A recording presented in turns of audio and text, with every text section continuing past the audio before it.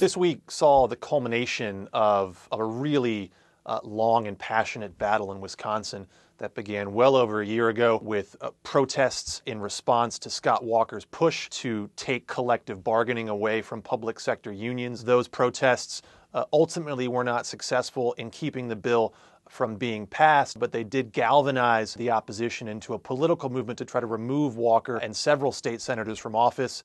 I think at some points in the last year and a half, it was expected, I don't think rightly, to be a done deal.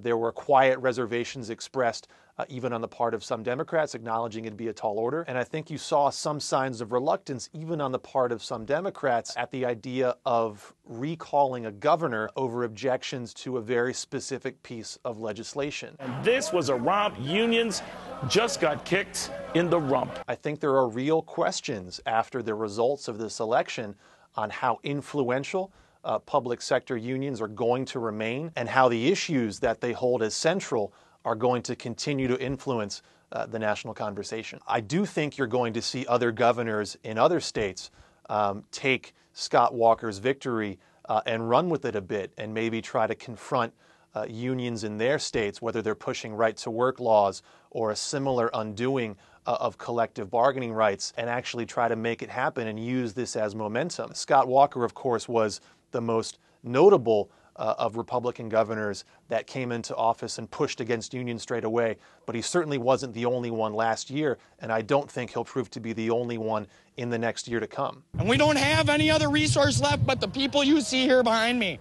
And if the people you see here behind me can't get it done tonight, it's done. Democracy's dead. The big reason why these results were particularly hard for Democrats to handle is not just that they lost this particular election, but that the results say a lot about where we are right now in terms of the influence money has on politics. Something on the order of more than $125 million may have been spent in Wisconsin just for this election alone, which is a staggering number. I think what Republicans showed is they're out to win this year and win by any means necessary, and that includes spending big under new regulations that allow them to do it. And I think it should serve as a real warning sign, not just to Democrats, but to the country as a whole, that this is what the new age of politics looks like in the age of unlimited money.